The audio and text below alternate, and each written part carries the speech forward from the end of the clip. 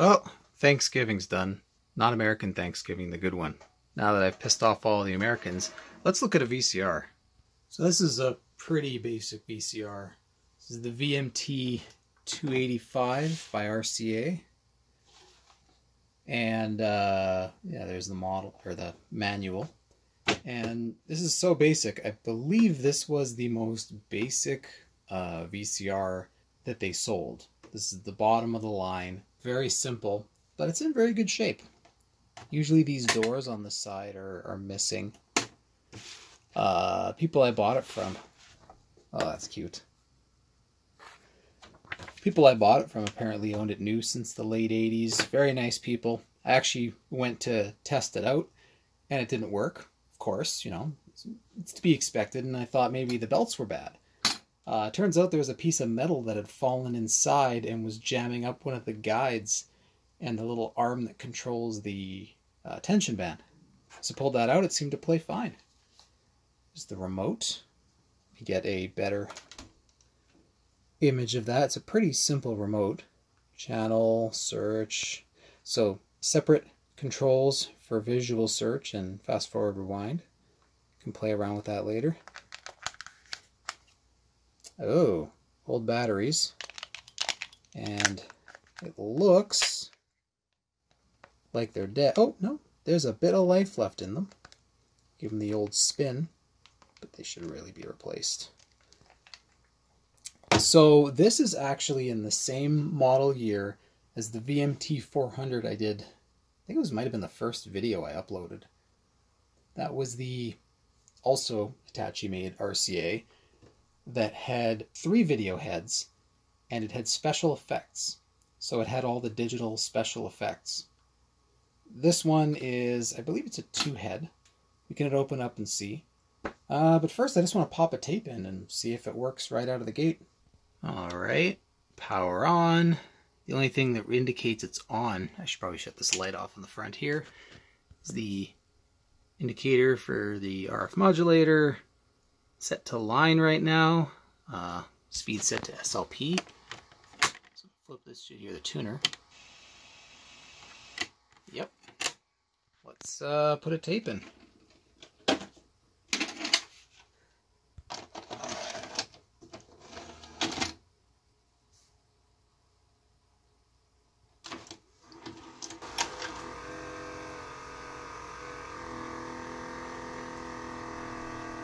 Perhaps it was a bad belt as well.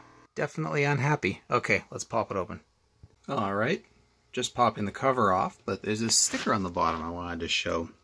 So it looks like this was serviced on, was it March 23rd, 1995?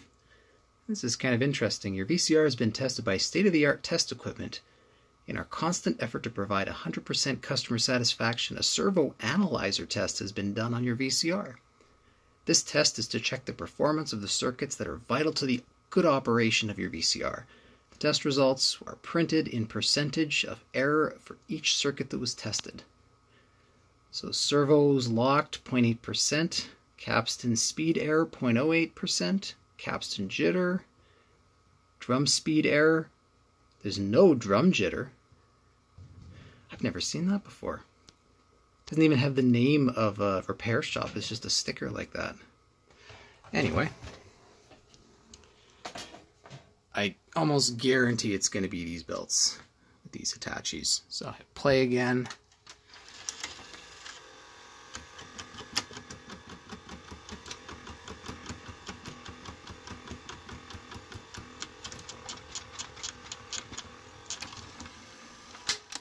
That feels like it's binding against something though. Like these don't feel that bad. And this is very difficult to turn.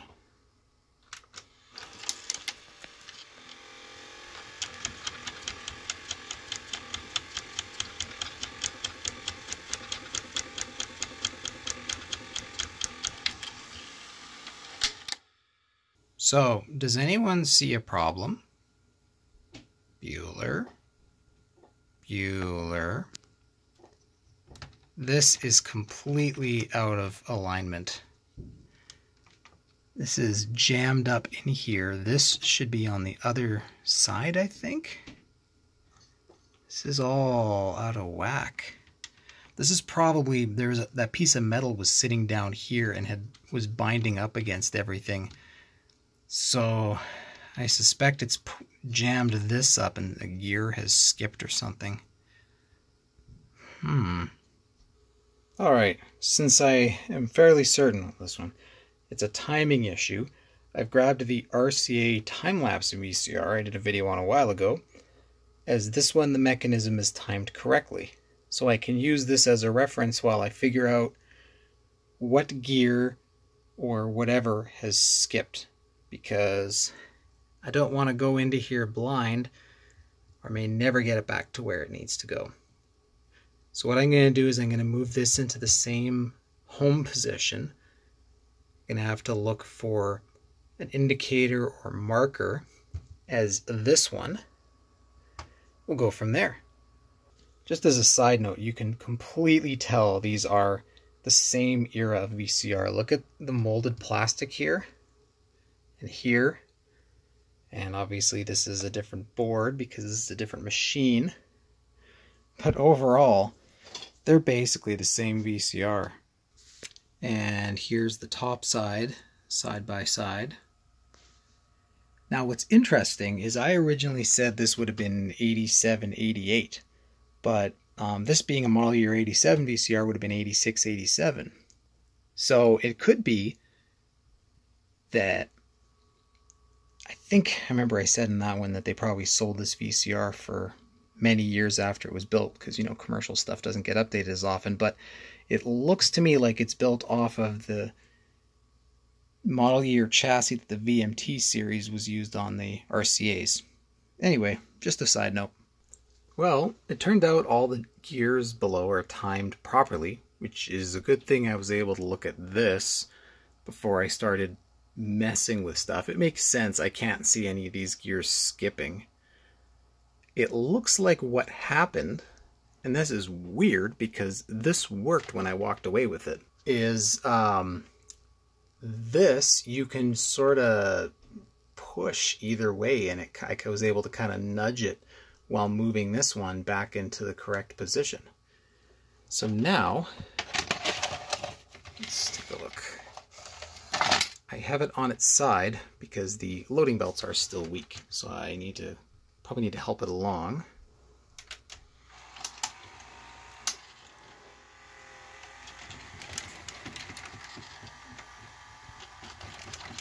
There we go. Just gave it a helping hand. And now we have playback. So now if I hit stop,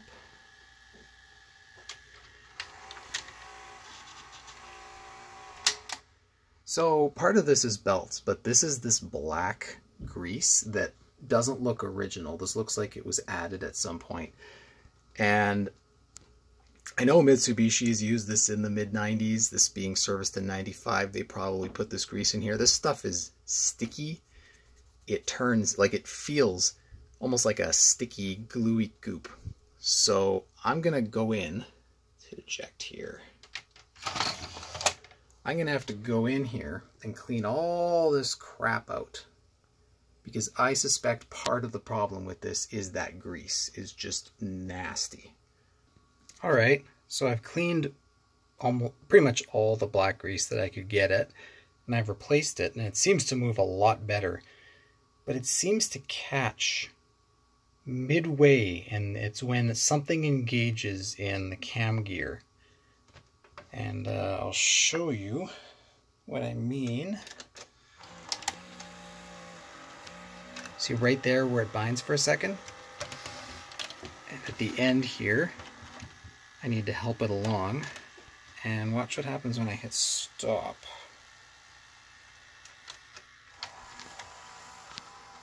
Right there. It's really fighting hard. And even when I manually put this through the paces, I can really feel the drag. For comparison, here's what it should look like.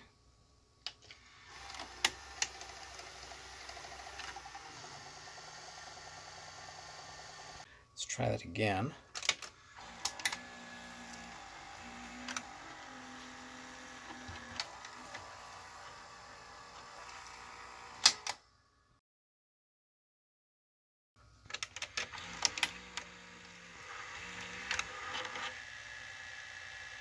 All right.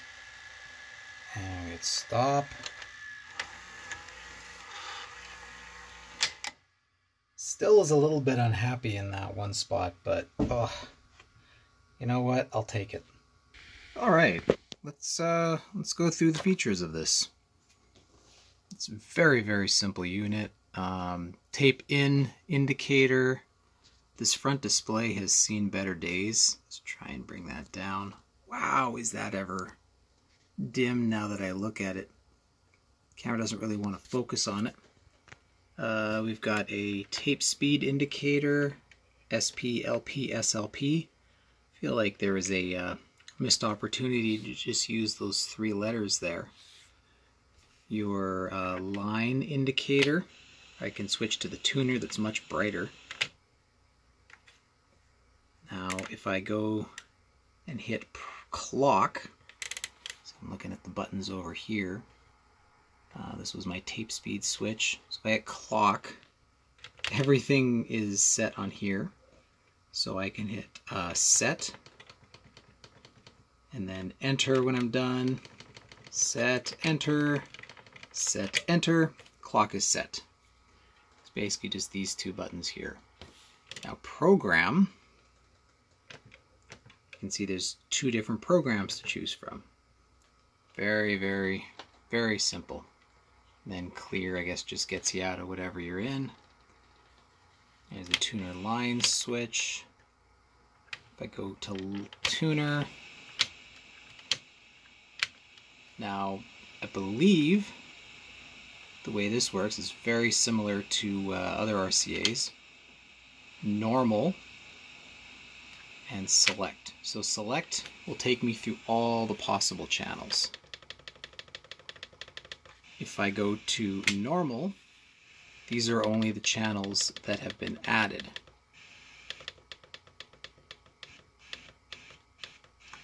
Which looks to be just 2 to 13. But if I go to select, that brings me to all the cable channels.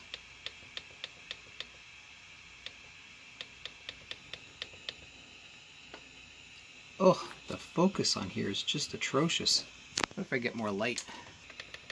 What's that L on the side there? That.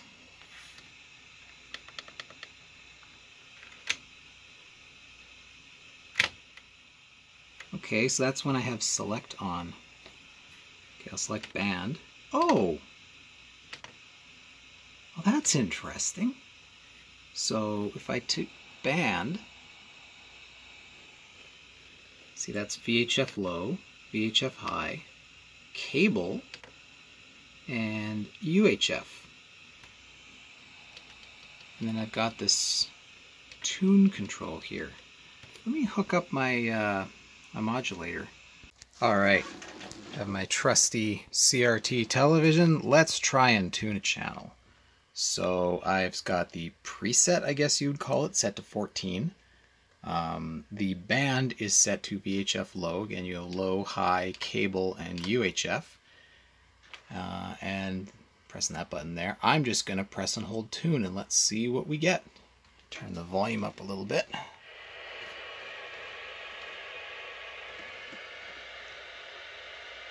Now what should happen is when it reaches the end of a band, it should switch over to the next one.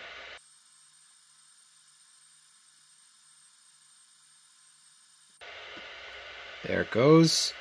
So there was nothing on VHF. Oh yeah, you know what? Because this has separate UHF and VHF connections in the back, and I have it hacked up to UHF. So let's just skip to UHF and give it a go. Oh, I got something there. Go back.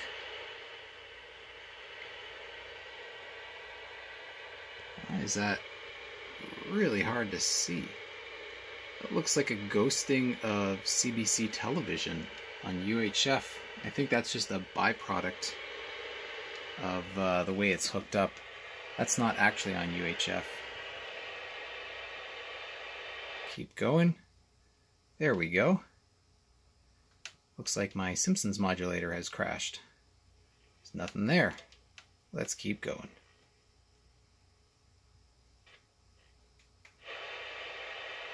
That is a real slow tuner. Some digital. Digital.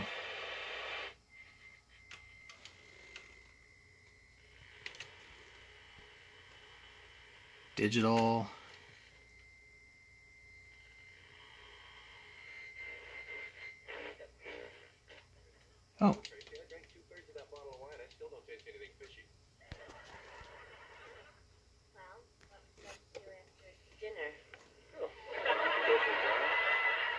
That channel works. Anyway, that's just playing with the tuner on this set. These are a real pain in the butt. You have to like manually tune each one in. Where most VCRs from this era would have had like a PLL tuner, like phase loop lock or quartz or whatever, where it locks into the correct frequency every time. I can turn AFT on and off or something. This thing is just ridiculous. You have to tune each one. So here, I'll tune this in and then go to normal. So that one's been added. Turn the camera down so we can see it. So 14, 13, and then if I go back to select, turn the volume up. If I hit add erase, see now I've erased 13, and I can go through and erase channels.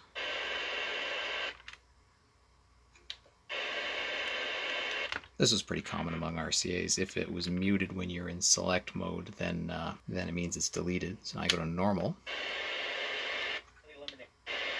See, I've deleted those. Anyway, I don't know why I always like to play with the tuner on these old things. It's just neat. That's really all you have, though. You have your clock and program controls, tuner line, tape speed. This is all your channel programming, your tracking. I know it looks like there's a line there, but that's just a reflection. This is actually the middle right here. And then your front controls. Express record. So if I were to press that, obviously it won't let me because there's a pre-recorded tape in there. You can turn your modulator on and off there. Counter reset, no memory, nothing like that. I can go and grab my remote, hit play.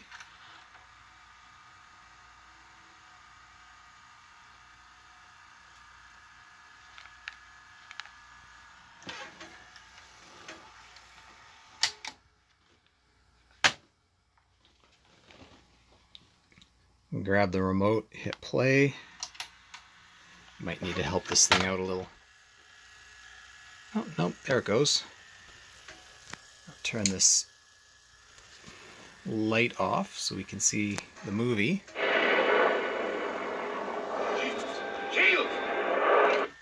Pause. Standard 2-head pause. Let's see how well the other things work. Fast forward. That's actually really decent.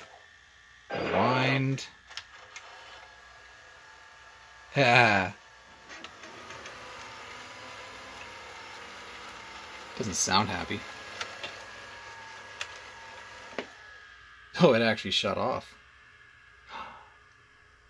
Did I not have another VCR that did this? Another Hitachi? If you put it into one of the scan modes, it would flip out and then shut off. I swear I remembered something like that. Anyway. Try and play again.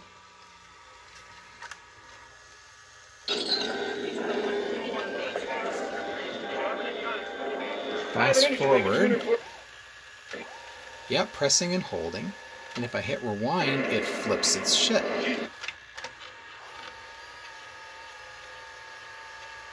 I'm not touching it. It's doing this on its own. Oh. Ha ha bunches the tape up in there.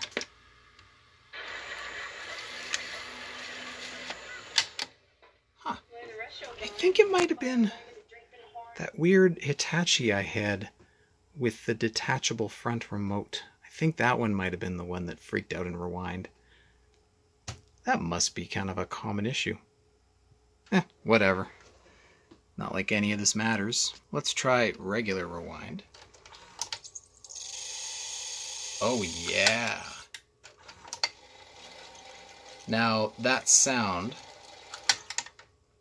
in regular rewind, I will show you why that is.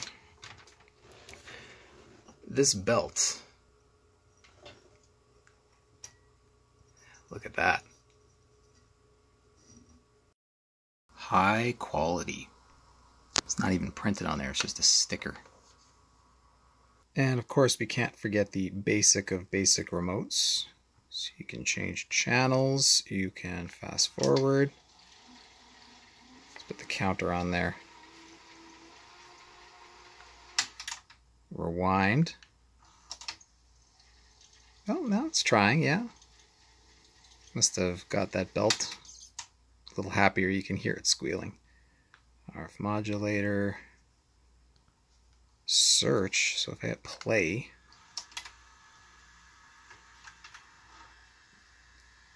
now we're playing a movie, and if I hit fast forward, oh, okay, and if I hit search, what the hell's the point of having two buttons to do the same thing?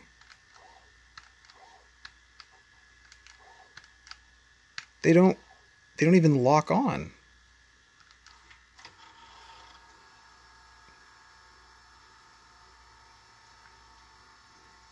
I have to wait for it to do its thing.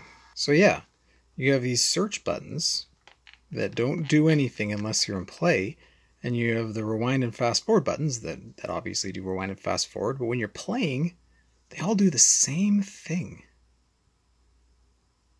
What? Makes no sense. Before someone says, oh, that must not be the original remote, this is the manual for this VCR. That is the original remote. That's just wacky. Now, with regards to this manual, I don't think there's any value in going into it too much detail. I mean, this is the most basic of basic VCRs. Got your antenna connections, general installation. This is like cookie cutter to what most of these had. Here's some neat stuff regarding the tapes and the speeds. So RCA was still using their own part numbers. T60 was a VK125, T120 VK250, T160 VK330. Oh. It actually tells you the counter. It tells you the linear. Okay, that's cool. That I was not expecting that. I've always just looked at these linear counters as sort of a log reference with no connection to reality, but it looks like RCA actually documented what that counter did when you recorded stuff. All the buttons we looked at on the front. What to do. Oh yeah, tuning, presetting the tuner. I already went through all that. Okay, here we go. So it shows the tuner band. So band L, yeah, 2 to 6. Band high includes those 99s. And then 7 to 13. Oh yeah, it includes the cable channels. So it should be 14 to 22. Yeah, and then these guys.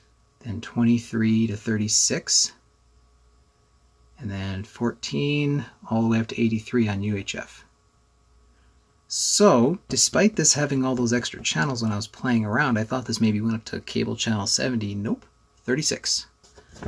Very common for low-end VCRs in this time period. Remote controlling, first recording and playback, special effects and features. You got pause, picture search. That's it. That's all you get. More quick references, connecting a camera. What is this? Express recording, programming the timer, timer recording. What is this? RCA service. RCA, Ray. Go to highest station, press select and hold, add, press channel up and down and keep adding. Good to know. Optional accessories, cables, switches, a splitter / combiner, and a head cleaning cassette. Troubleshooting, index, and the specifications. Very basic. Yeah, I mean, there's really not much to this unit.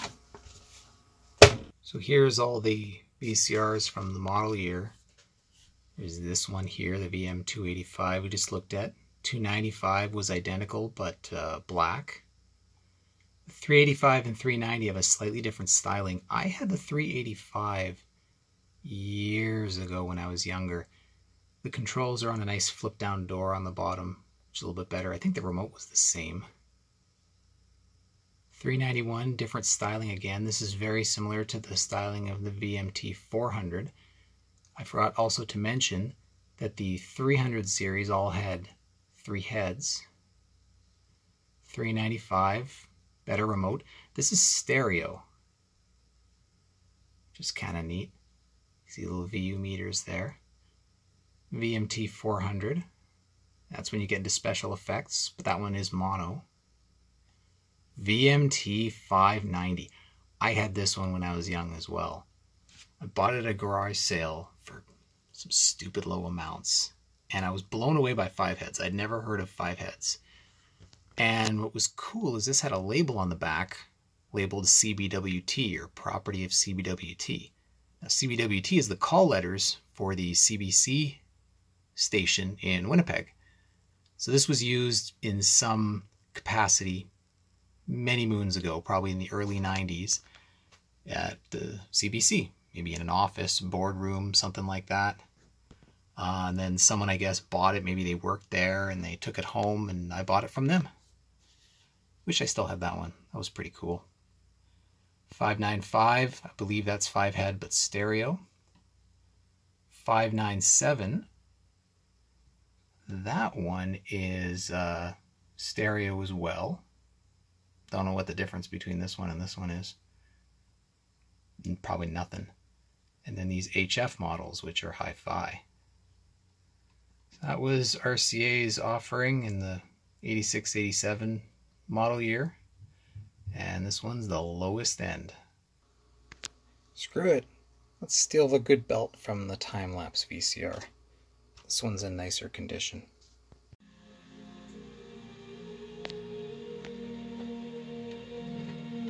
Adjust the tracking. Plays just fine. It happened in a suburban supermarket. And meet the man who took a bite out of... Yeah, so SLP plays just fine on it. Because of his dentures. Let's see, with that belt replaced,